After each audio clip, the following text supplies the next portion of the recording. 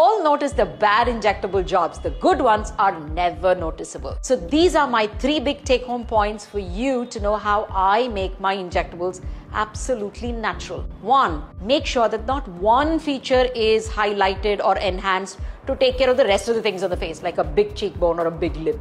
Even if I use 1 ml or 2 ml, I make sure tiny bits of changes all around the face, which gives you an overall wow face. Number 2, don't deviate too much from who you are, from your natural look.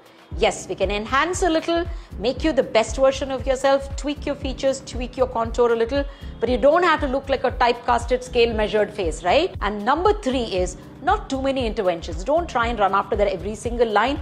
Touching it too many times can deviate it very slowly, but a lot over the period which you may not know. So most important is to leave it natural and to know as a physician, as a dermatologist, when to say no to my patients, when to warn them when they're going overboard.